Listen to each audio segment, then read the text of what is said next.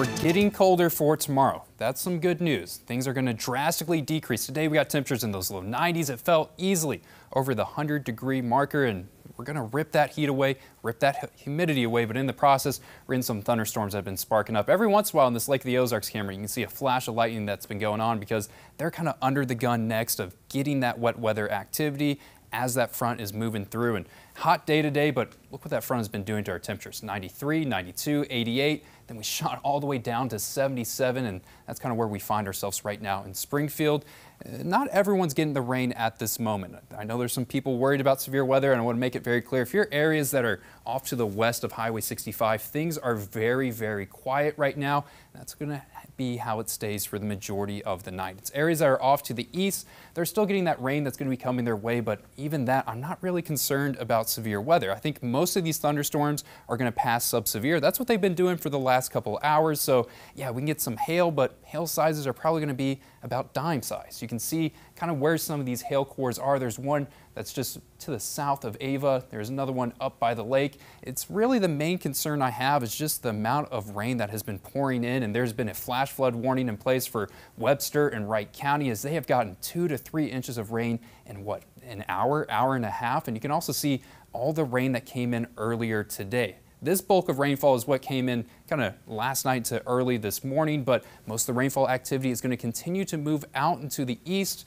I'm not really concerned too much about severe weather chances. That's the good news, but severe weather is happening on the other side of the globe. Look at this guy right here, this little low pressure system that's spinning around yesterday. This was called Tropical Depression 2. Today, yeah, meteorologists gave it a whole lot cooler name. It's called a Hurricane Beryl, and it's the first hurricane of 2024. Now, this hurricane is expected to hit Category 3. That is wind speeds of over 120 miles per hour. And as it moves throughout the Caribbean, it's going to be passing to the south of us. I don't think it's going to be really intersecting with the United States, but I want to mention it because it is summertime. I know a lot of people have vacations planned. If you have a tropical getaway, not going to be very good if you're in the path of what's going to be coming and rolling down the way. This is the full list of all the hurricane names for 2024. Take a quick peek. See if you see your name up here. Alberto was not a hurricane. That was a tropical storm that happened a little over a week ago that caused some fatalities over in Mexico. Didn't fully achieve that full hurricane status. Beryl is the first one that we have, and Chris and Debbie are going to be the next one on the list. Thunderstorms moving off into the east. I think that's where the majority of rain chances are going to be for tonight.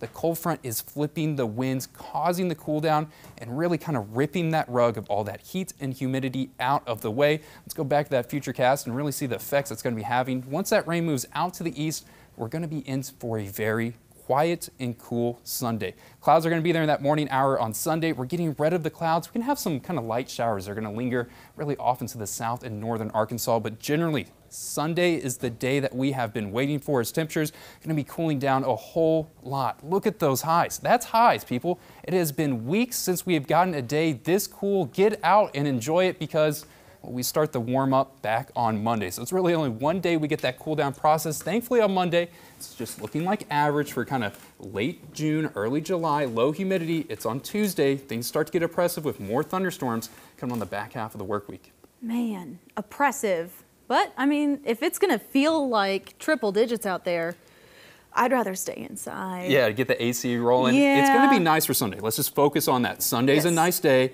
Yes. It's going to feel great. No humidity. Right. Get outside. We'll worry about Tuesday when we get there. That's going to be a hot day, but like it's not going to happen until it's already on us, I guess. It's not tomorrow, you know? It's not tomorrow's not. And it's not Monday. And it's not Monday either. So we have time to prepare. We can be in denial for 2 days. Stock up on the sunscreen, too. Yeah, exactly. Well, thank you, Matt. Yep.